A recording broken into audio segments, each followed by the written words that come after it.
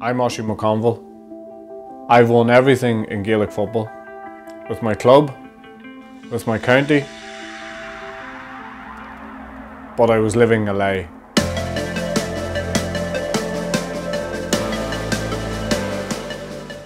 My last days gambling. Well, I had a loan which was guaranteed by a local businessman for a business that I had no intention of setting up. Got £20,000 of a loan and went and put it on a horse. And the horse was beaten. Gambling had brought me to the point of insanity.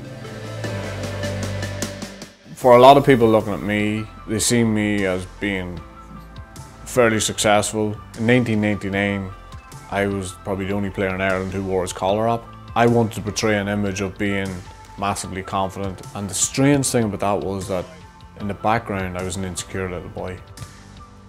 My father died in 1999, it took me 7 years before I stood at his grave and cried, because I was incapable of all those emotions. Those emotions were taken from me as a result of my addiction. And once I shared it with people, then I found understanding, first and foremost. Yeah, I'm sure there was a certain amount of disappointment, but all I found after that was positive things. Positive things started to come into my life. One of the things I consistently ask, who do you go to? And I think we should all have that person in our head that's approachable and understanding. And believe me, we have somebody like that in our lives. Maybe even take the opportunity when you're not in trouble to tell that person that you're the significant person in their life and you're the person that they will come to if they're in bother.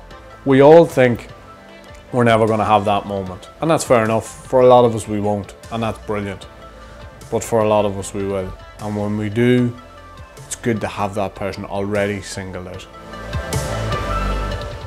Ask, listen, talk.